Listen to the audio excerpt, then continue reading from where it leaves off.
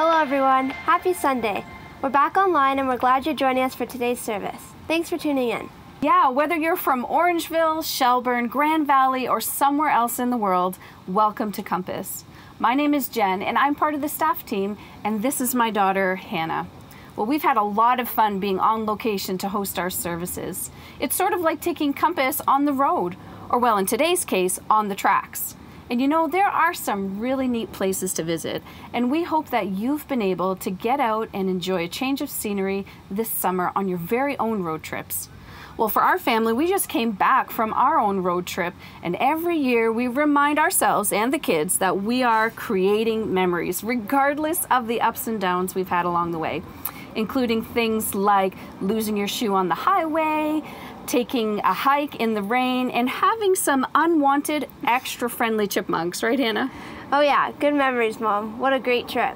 I'm sure this won't be our last and that there'll be many more ahead of us, but not like the characters in today's message. We're going to look at the prophets Elijah and Elisha as they take their last road trip together. Bill Barwick will unpack the story as we continue in our summer road trip series. And we've got Joe Kennedy ready to lead us in some songs of worship. It's going to be an awesome service. Well, before we start, let's quiet our hearts and minds as we participate together in this call to worship. You know, whatever your week has been like, we invite you to take this time to reflect and pause before our wonderful Creator, Savior, and friend. We pray that you will be open to hear His gentle whisper and that you will graciously receive all He has in store for you today. We'll see you at the end of the service. We'll see you then.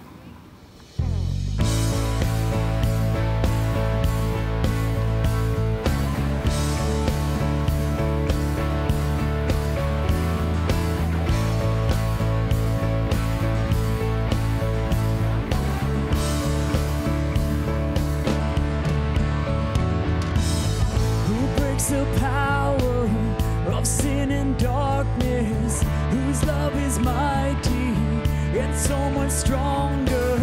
The King of glory, the King above all kings, who shakes the whole earth with holy thunder, who leaves us breathless in awe and wonder. The King of glory, the King above all kings. This is amazing grace. This is unfailing love, that you would take my place, that you would bear my cross, you would lay down your life, that I would be set free. Oh, Jesus, I sing for all that you've done for me.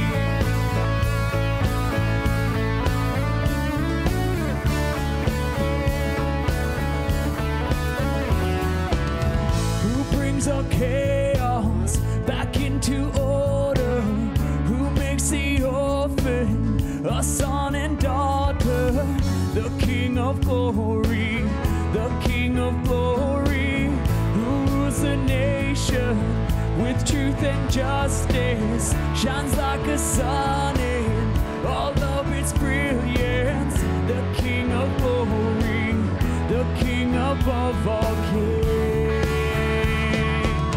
This is amazing grace. Unfailing love, that you would take my place, that you would bear my cross, you would lay down your life, that I would be set free. Oh, Jesus, I sing for all that you've done for me.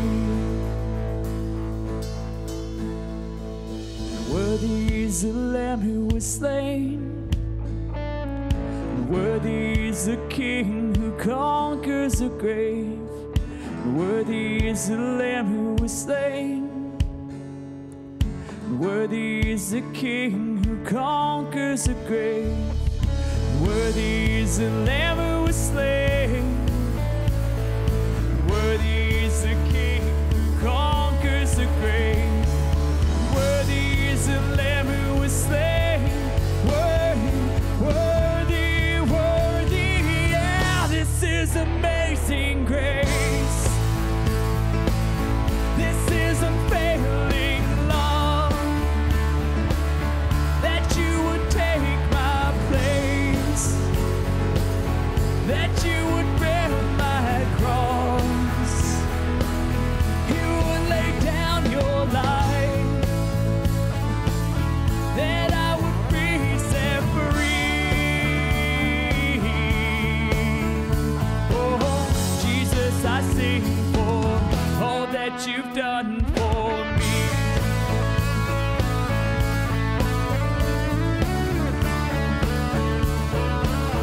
All that you've done for me. All that you've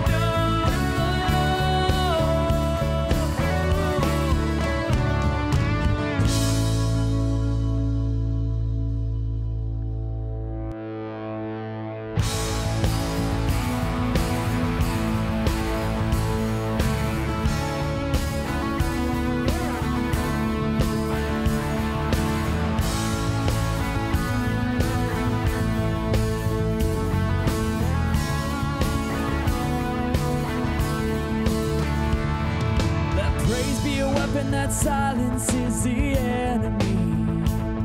Let praise be a weapon that conquers all anxiety.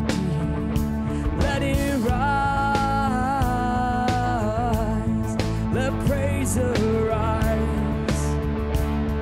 We sing your name in the dark and it changes everything. We sing with all we are and we claim your victory. Let it rise.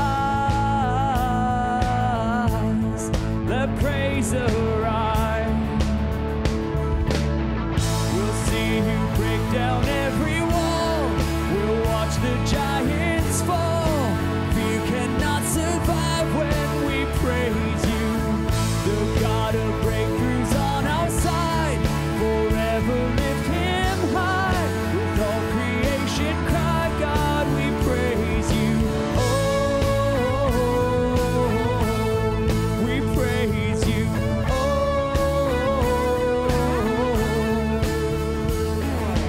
Faith be a song that overcomes a raging sea.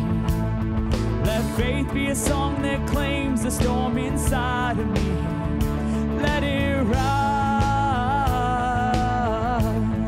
Let faith arise. We'll see you break down every wall. We'll watch the giants fall. Fear cannot survive when we praise you. The God of breakthroughs on our side. Forever lift him high. All creation cries, God, we praise you. Oh, we praise you. Oh, we praise you. Oh, we praise you. Oh, we praise you.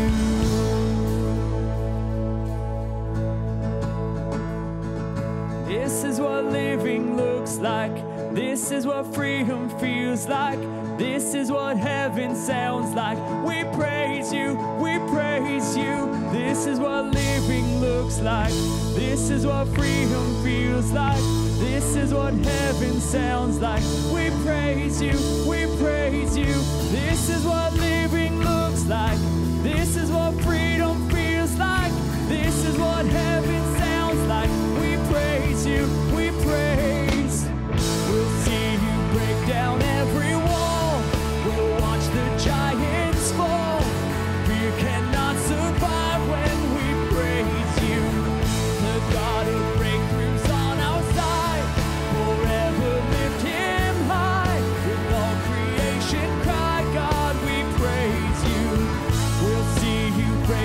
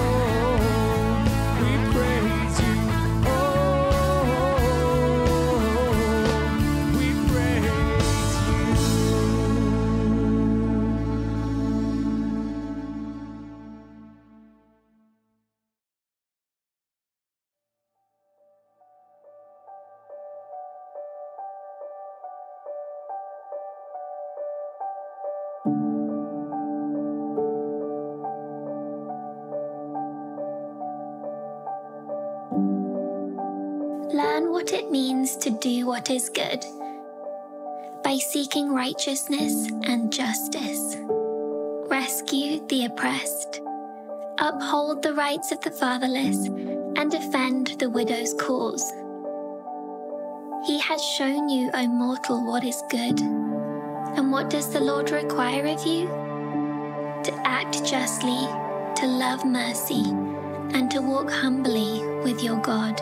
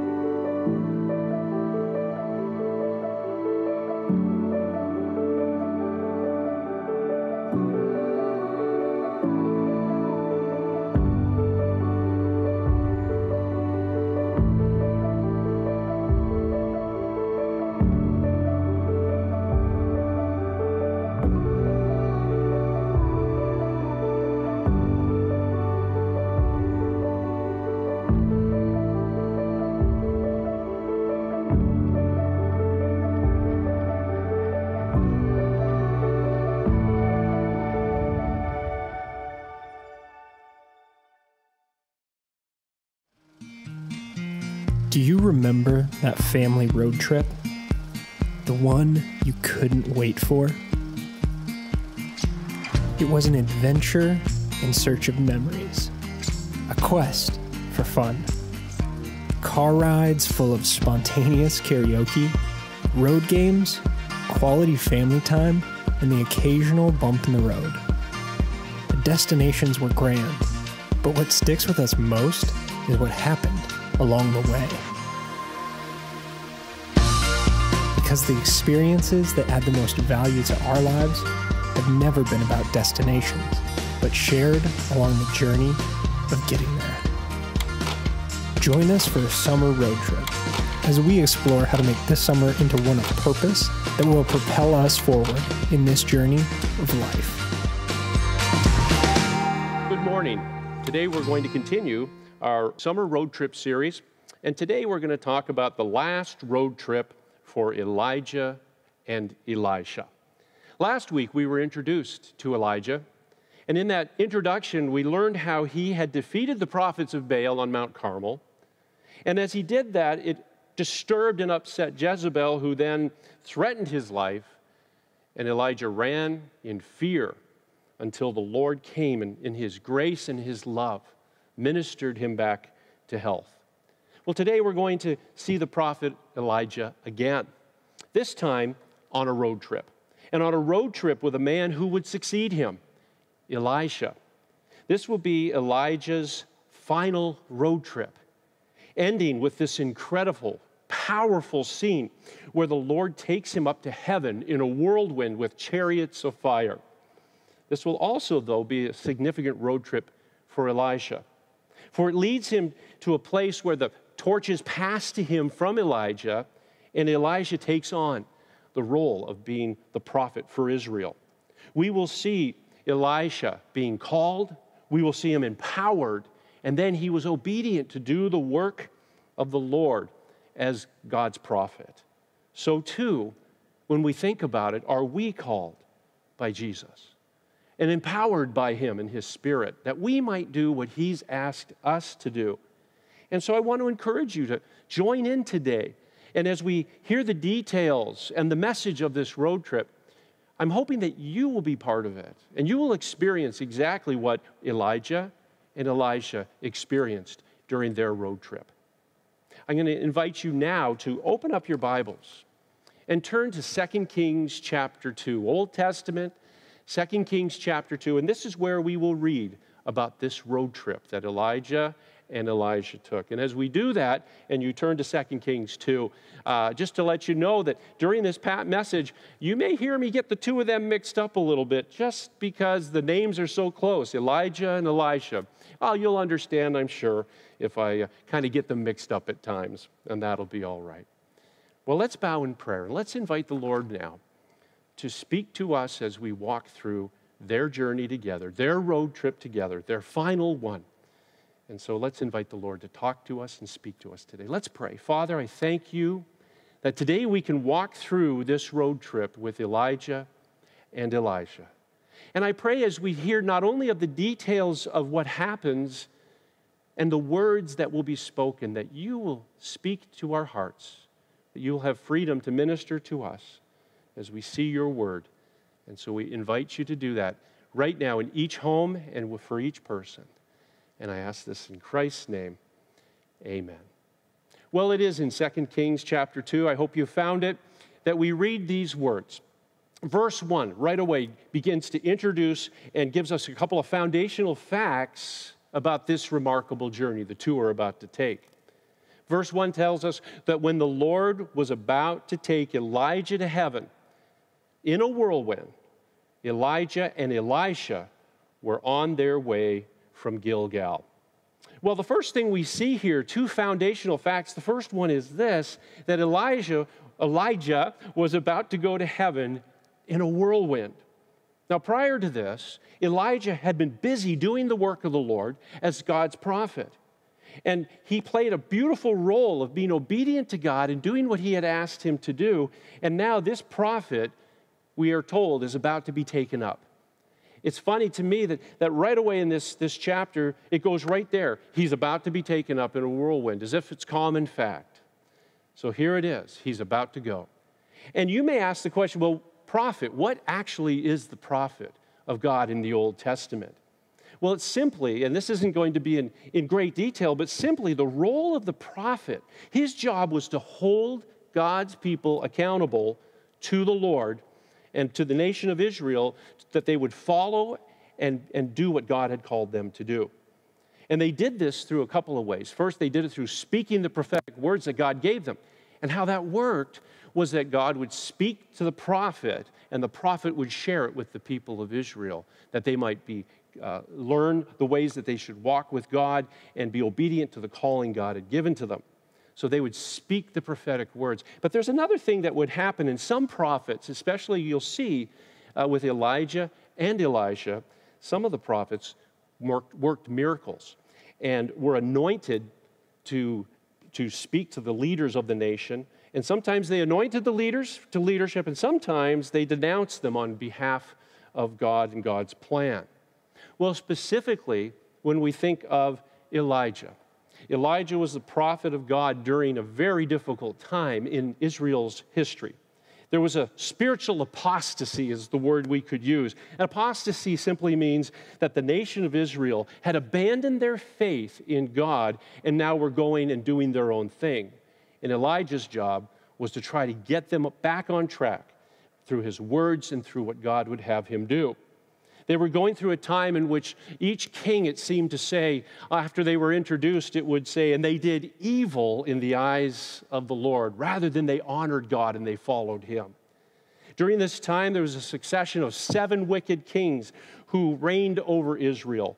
And in that time, they would then allow for idol worship and superstition and evil practices to take place in the nation. And the prophet's job was to correct these things on behalf of God. So that's what Elijah would do, and Elisha ultimately would be doing later.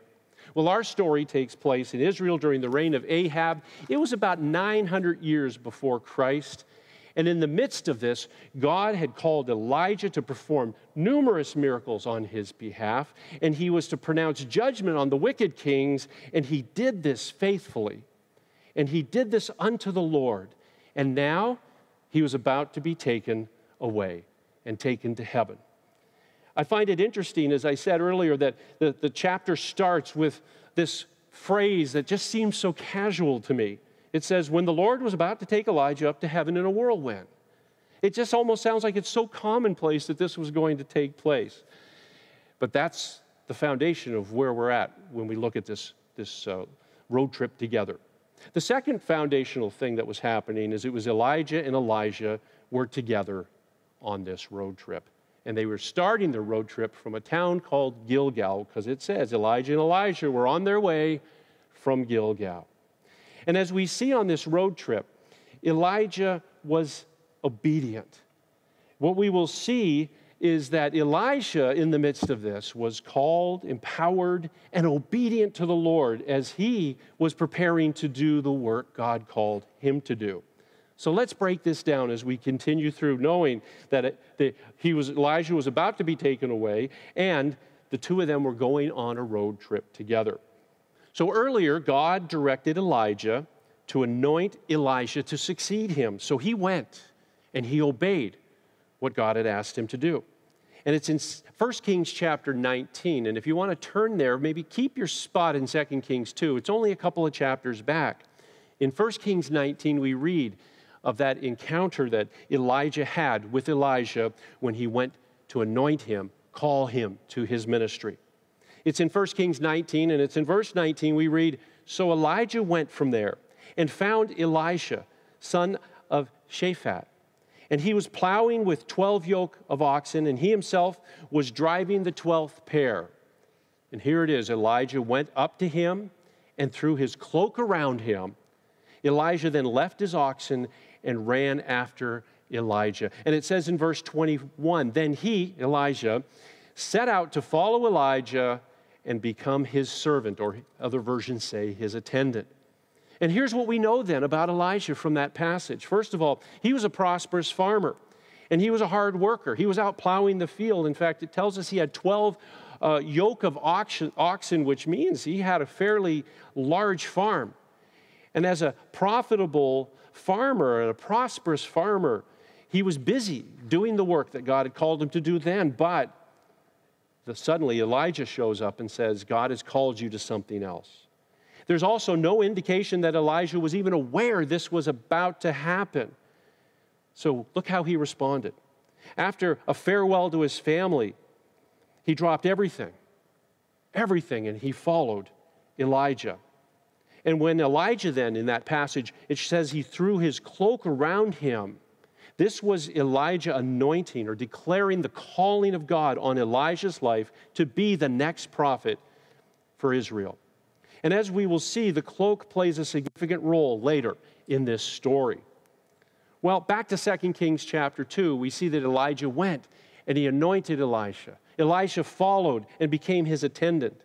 Well, now it says that as they are on this trip where we know Elijah is about to be taken up into heaven and they're on their way from Gilgal, let's read on, because verse 2 of 2 Kings chapter 2, back where we were, says that Elijah said to Elisha, "Stay here, the Lord has sent me to Bethel."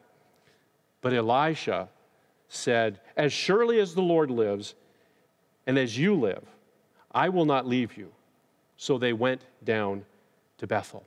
It seems as we look at that passage that Elijah was testing Elisha to see if he was really committed to do what he was supposed to be doing. He was giving him a way out.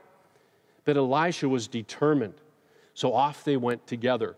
And when they arrived, it seems also that the word about what was about to happen to Elijah being taken up into the sky with the Lord had already been heard by the prophets, because it tells us when they arrived at Bethel, verse 3, the company of the prophets at Bethel came out to Elisha. They came out and listen what they asked. "Do you know that the Lord is going to take your master from you today?" And Elijah responded, "Yes, I know. So be quiet," he said.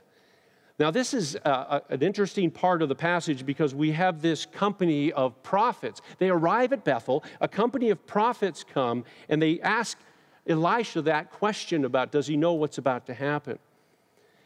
That term, the company of prophets, is something we probably don't hear a lot about. And what they were was a group of prophets of the Lord. And they were usually associated more with a prominent prophet like Elijah. And somehow they knew what was about to take place. And so what we see is that Elisha, being asked that question by this group of prophets that, as I said, are probably prophets that were being trained by Elijah, he responds with, yes, I know. Another version says, of course I know. And he said, so please be quiet. Seems to me like maybe Elisha at this point, on this road trip, knowing what is about to happen to Elijah, may be anxious or unsettled about what might be coming down the road for him. And so he seems to be a little bit rude with them and said, I know, please be quiet, or be quiet. Well, 3 times this situation occurs with Elisha and Elijah. And I'm not going to read through it for us, but on the way to Bethel, we see that he says to him, stay here, I'm going to go to Bethel. And Elijah goes, no, I'm coming with you. Or Elisha says, I'm coming with you. And then after they're done that, Elijah again says, stay here, for the Lord is sending me to Jericho. And again, Elisha confirmed his commitment and says, no, I'm coming with you. Don't tell me to stay. And then a third time, this time they were going to go to the Jordan River. The road trip is taking different paths. And each time Elijah says, you stay here, I'm going where God's called me. And Elijah says, no way, I'm coming with you. I'm committed to whatever the Lord has for me. And I want to go. Elisha, you see, and this is so important, Elisha understood that he was called. He remembers what happened with Elijah. And he wouldn't let anything keep him from being committed to the work that God had for him. He was going to go no matter what. Well, they're now at the Jordan River. This is the 3rd location where we've gone through this same pattern. It's now the end of the road trip. And as we see this, we begin to recognize that Elijah and Elisha's trip has come to an end, or is about to come to an end. And this time we see verse 7. If you drop down to there, when they arrived, instead of the vision as you can picture it of when they arrived at Bethel or Jericho, that the group of the prophets came out and asked Elisha the question, this time something different happens. The group doesn't ask the question. Look what verse 7 says. 50 men from the company of the prophets, another company of the prophets, went, but this time they stood at a distance, facing the place where Elijah and Elisha had stopped at the Jordan River. I want us to pause again for a second. I want you to see this in your mind. They have arrived. The prophets have lined up, but this time, instead of coming and inquiring, they've stood at a distance. They're right by the Jordan River. Elijah and Elisha have walked up to the river, and they're standing back watching. And when they had reached that destination, listen to what happens. It says in verse 8, Elijah took his coat. He rolled it up, and he struck the water with it. And the water divided to the right and to the left, and the 2 of them crossed over on dry ground. Wow, incredible moment. Shades of the parting of the Red Sea with Moses and the children of Israel as they left Egypt. And as they did this, they did it in front of this group of prophets who saw all of this take place. And once they had reached the other side, as we follow along, Elijah now asks Elisha a very important question. The testing seems to be over. Elisha seems to have passed the test, but now it gets down to critical time. For he says in verse 9, tell me, what can I do for you before I go? I love this moment because Elijah, knowing what's about to take place, knowing that Elisha is about to take on this new role and this new mantle of being prophet, he stops and he says, what can I do for you? Elisha then asks Elijah what he knows he's going to need more than anything else. The senior prophet asks the junior who's about to become in charge, what can I do for you? And I love Elisha's response as well, because Elisha begins to realize what he really needs. He knows he's called, but now he says, here's what I need. He knows he can't do it on his own and in his own power. So he says, we read on, let me inherit a double portion of your spirit. Elijah responded, I need a double portion of your Holy Spirit in order for me to do what God's called me to do. I don't want to try to do this on my own. I know the call, I saw the call, but now I need God to use me. Well, that's an interesting thing for him to ask for. It's something, again, that's a little different than what we would normally talk about. What is he actually asking for at this moment? Does he want twice the power that Elijah had? Is he saying, give me a double portion of the Holy Spirit more than you had? 2 helpings of your empowerment.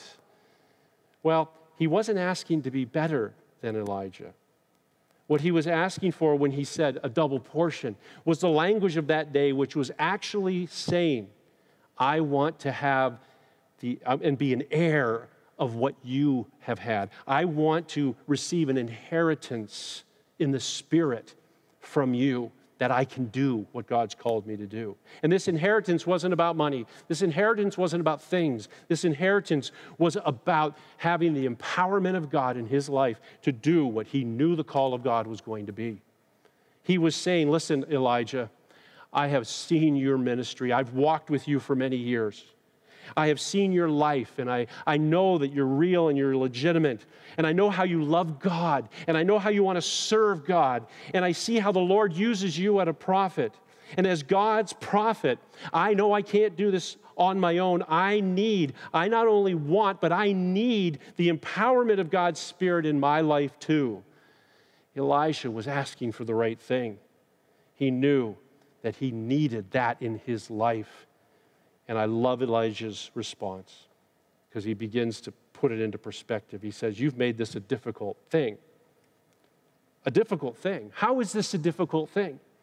Well, what Elijah realizes with this request, which was the right request, Elijah realizes that this isn't his call on whether Elisha will receive that spiritual heritage or not.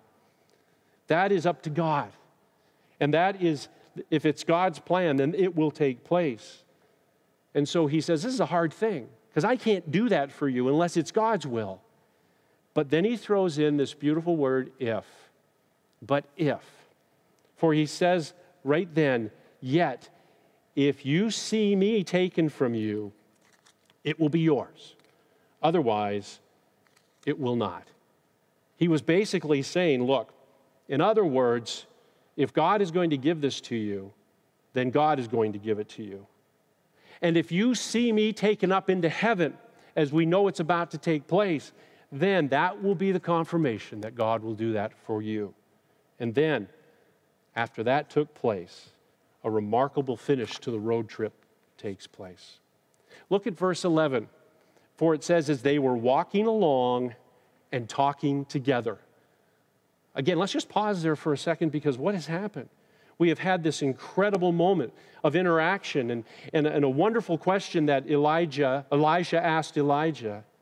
And then suddenly they're just walking along together. Maybe they're waiting to see what God will do. And then it all comes together. It says, as they were walking along, talking together, suddenly. Now, I want you again to put yourself in this place and to see what's happening. I want, as I read this, for you to just begin to picture what was happening in front of those 50 prophets lined up as they had crossed the river, and now they were walking along together, and to see God's power come and do what they have been talking about this whole chapter. For it says, suddenly a chariot of fire and horses of fire appeared, and it separated the two of them. So the two of them were separated, Elijah here and Elijah there. And then Elijah went up to heaven in a whirlwind. Elijah saw this. Young Elisha saw this. And he cried out, my father, my father. And the chariots and horsemen of Israel. And Elisha saw him no more. Can you see that? What a powerful moment again to end the life of God's prophet and take him to heaven.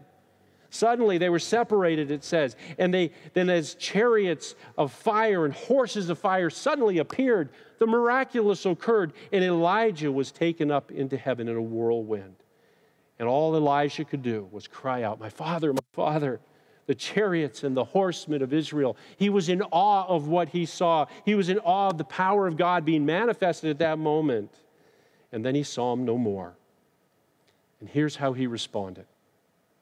With all this taking place, suddenly it says that he took hold of his own garment. Elisha takes hold of his own garment and in an act of commitment tears it in two. In other words, he's saying, my old life, I'm tearing it and I'm throwing it away.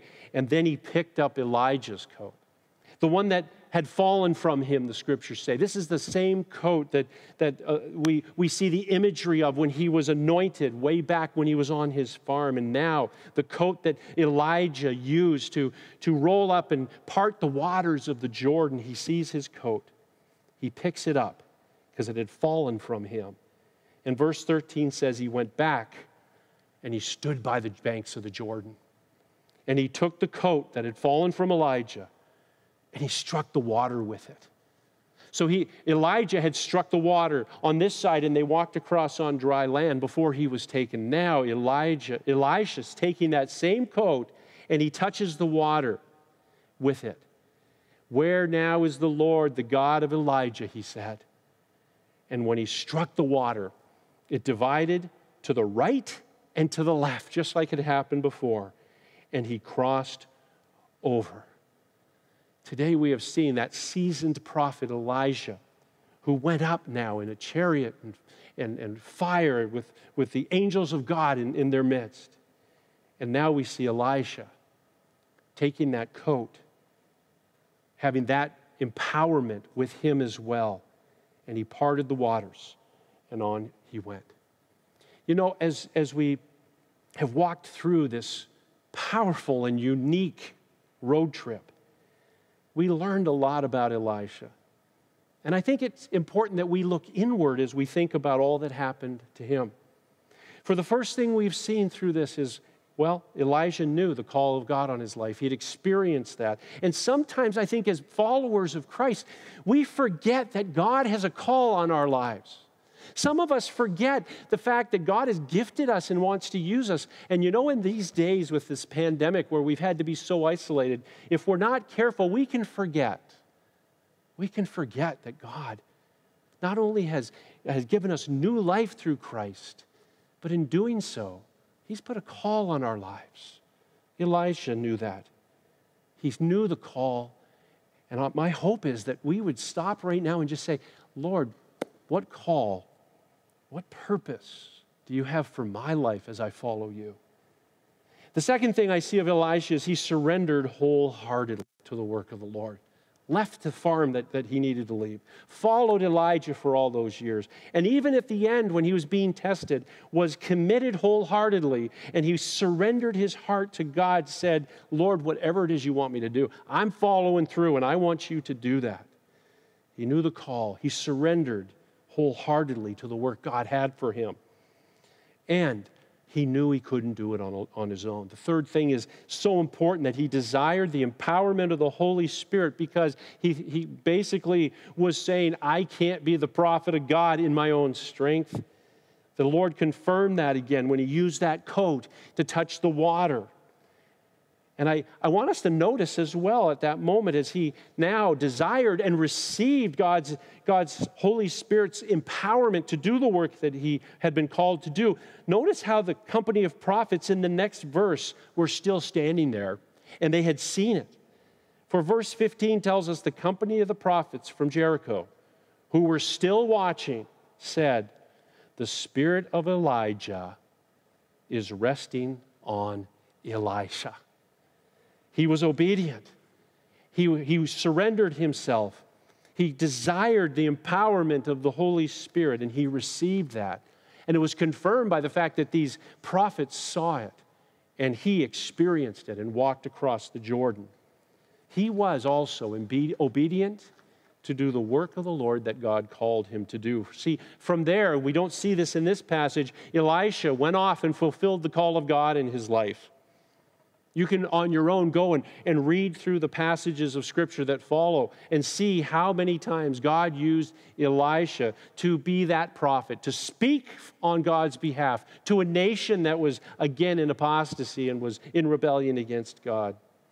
And his ministry was filled with prophetic words for the nation, the miraculous, and God used him greatly. What a great example for us as followers of Christ. And you see, none of us are called to be an Elijah or an Elisha. We're called to be who God made us to be. And we are called. And we are called to offer ourselves, just as we saw with Elisha, offer ourselves up to God and whatever the calling is that He would have on our lives. And just as Elisha was called and empowered and was obedient, so we as followers of Christ are asked to recognize as His children, the ones He loves, that He desires to use us as well. I love the passage that we close with today, in which, as followers of Christ, we've looked at it, and it's been called the Great Commission for us, the great commandment of what He wants us to do. In Matthew chapter 28, Jesus draws His disciples, tells Him to go to a certain place in Galilee, to a mountain there. In verse 18, it tells us, and when Jesus came to them, He said, "All authority in heaven and on earth has been given to me. Therefore, go, make disciples of all nations, baptizing them in the name of the Father and the Son and the Holy Spirit, and teaching them to obey everything I've commanded you. And surely I am with you always, to the very end of the age." It's a different season, isn't it, for us these days? And I know in the days to come, not far from now, there's going to be some changes and there's going to be work done to eventually begin to open up our building and an opportunity to meet together again. And this is the perfect time for us to pause and to ask the Lord, God, I know you are real and that you're working in my life. I know that you have called me. I know that you will empower me if I would look to you. And I desire that you would use me in the days to come. Whatever that is, we don't even know how that's going to look yet, but we do know this. Jesus, in sending out His disciples in Matthew 28, made this comment at the end. And sometimes we highlight all the other things, and they're so important, but He ends up by saying, "Surely I am with you always." Isn't that wonderful to know? God is with us. He's with us during this pandemic. And He will be with us as we move out of it and begin to do the things now that are going to be so different and so unique. But He desires us to be His feet, His hands, and to touch those that need to hear the good news of Jesus and to be involved in what He is doing. And just as Elisha was called, he was empowered, and he was obedient. My prayer is that each one of us would recognize His call, that He wants to use us and empower us, and He wants us to obey Him. May the Lord help us and encourage us in the days ahead, I pray. And may, even as we've walked through and seen this road trip, at the end, may we recognize that God wants to work in us. Let's pray together. Father, thank you for this road trip where we saw some remarkable things take place with Elijah and Elisha. But Lord, most importantly, we saw you in the middle of this entire story. You were there. You were calling, empowering, and sending. And I pray, God, for each one today that may we just have such a wonderful sense of your love, your presence, the working of your Holy Spirit in our lives, especially during this time that so much has been paused. I pray that you would just fill us anew today with the understanding of your great love, the call you've put on our lives, and your faithfulness, God, to do a great work in us. Help us, Lord, to be obedient, I pray, and to follow you with all our hearts. And it's in Jesus' name I ask. Amen.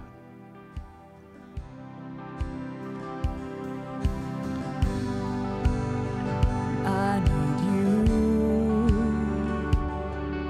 to soften my heart, to break me apart. I need you to open my eyes, to see that you're shaping my life. And all I am, and I surrender.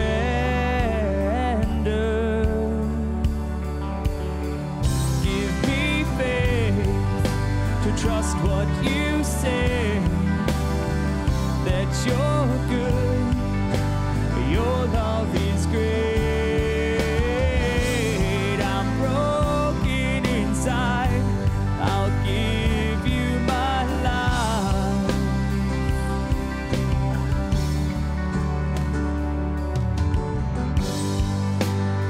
And I need you to soften my heart, to break me apart. I need you to pierce through the dark, cleanse every part of me. And all I am, and I surrender.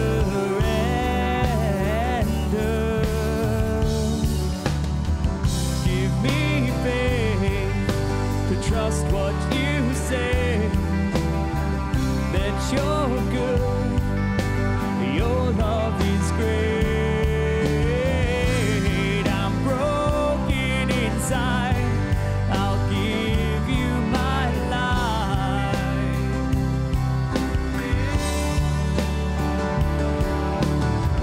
I may be weak, your spirit's strong in me. My flesh may fail, my God, you never will. I may be weak, your spirit's strong in me. My flesh may fail, my God, you never will. And I may be weak, your spirit's strong in me. And my flesh may fail, my God, you never will. Give me faith to trust what you say, that you're good, your love is great. I'm broken inside, I'll give you my life.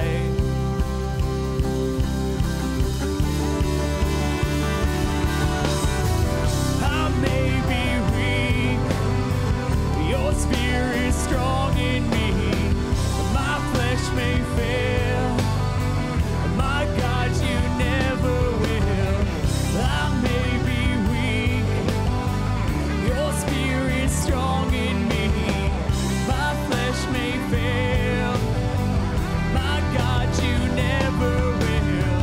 I may be weak, your spirit's strong in me.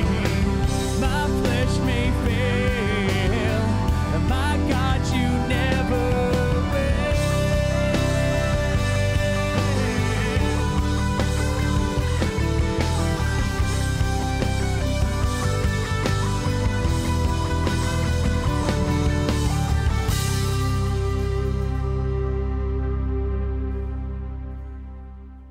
Thanks, Bill, for your amazing teaching. We hope that you found the message helpful and encouraging in your walk with Christ, and that you'll be reminded of these truths throughout your week. We also want to remind you that you can stay connected to Compass by visiting the website and following us on social media. You'll especially want to stay tuned in the coming weeks to hear more about our in-person service relaunch plans beginning this fall. Yep, you heard it, guys. She said it. Fall is coming, and like many of you, we're thinking towards fall startup at Compass as well, and we'd love for you to join us in prayer as we anticipate and navigate this new season, remembering that God always goes ahead of us, as individuals, as families, and as a church. Well, that's just about it for us. We hope you'll join us again next week as we uncover the amazing story of Naaman's miraculous healing. That's right. You won't want to miss it, guys. We hope to see you again next week right here online. Have a great week. Bye.